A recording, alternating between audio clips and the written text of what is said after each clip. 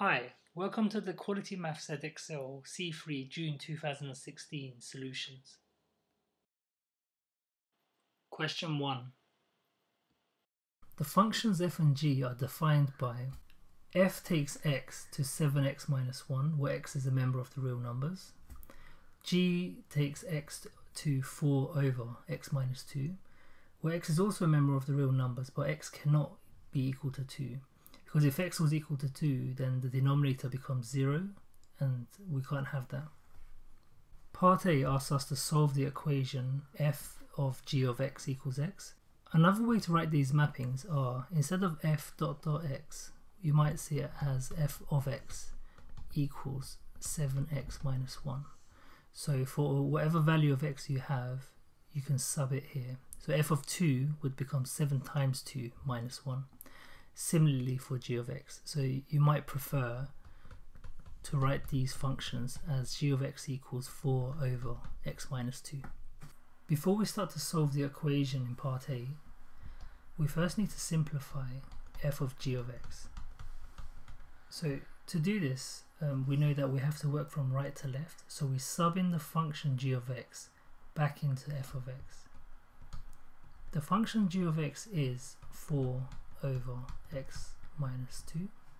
So if we were to sub this, so assume this is what you use as the input for the function f, we would have, instead of 7 times x minus 1, we would have 7 times what we have inside the brackets here. So 4 over x minus 2 minus 1. Expanding this bracket here, we will have 28 over x minus 2 minus 1. The equation is f of g of x equals x, which now becomes 28 over x minus 2 minus 1, which we have here, equals x. To solve this equation, we move the 1 to the other side. 28 over x minus 2 equals x plus 1. Cross multiply with the x minus 2, so 28 equals x plus 1 x minus 2. Expand the brackets to get x squared minus x minus 2 equals 28.